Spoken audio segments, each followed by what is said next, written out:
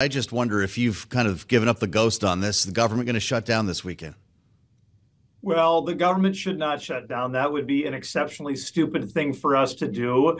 But listen, things look a little bleak. I'm not going to try to put too smiley a face on it, but I'm not giving up. We still have time. Cooler heads need to prevail. Let's get our work done. Are we going to see a continuing resolution in the House today or when? I expect that tomorrow we will vote on a continuing resolution. It is something that I authored along with 5 of my colleagues, generally conservatives, 3 members of the Freedom Caucus and 3 members, including myself, of the conservative Main Street Caucus. It would be a stopgap funding measure for another 30 days. At the same time, though, it would secure the border with policies that we know work.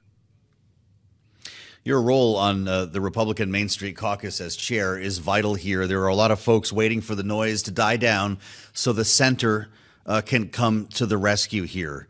I wonder your view on that and what your message is for those members holding things up, like Matt Gaetz, who we just heard from.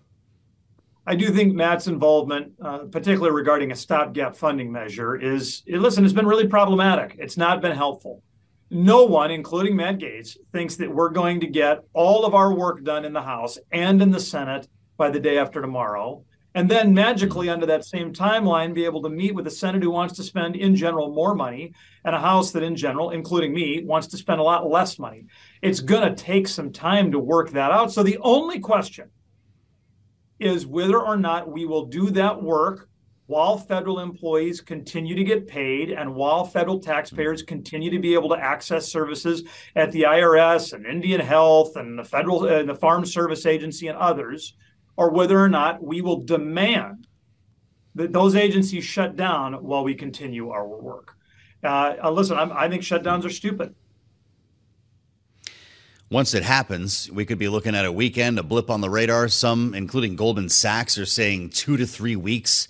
Congressman, I'm sure you don't want to go there because you're holding out hope for a solution, but what should people be bracing for here?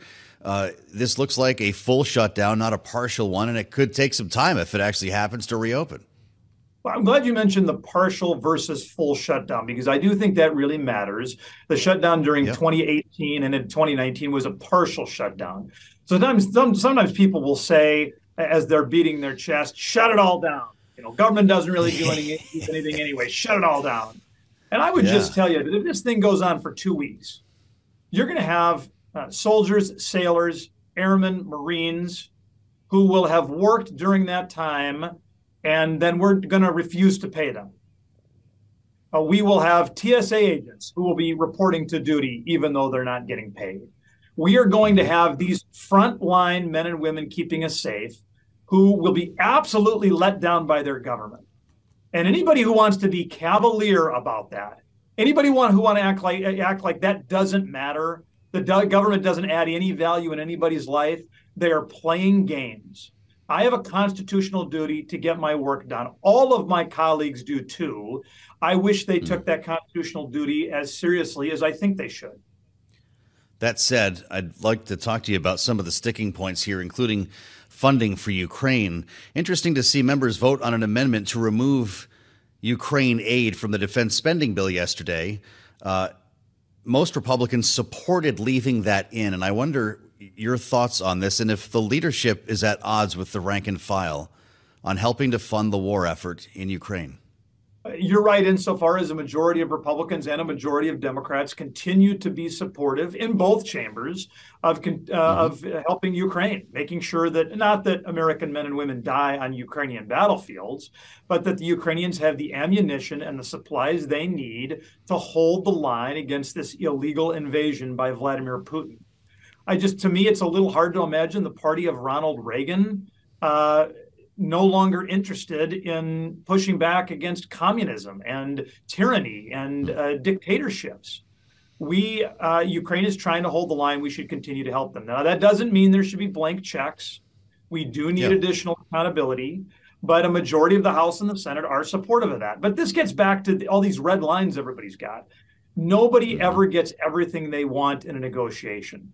So when you have people who say Republicans or Democrats need to hold out until they get every single thing they demand, That is a profoundly unserious person.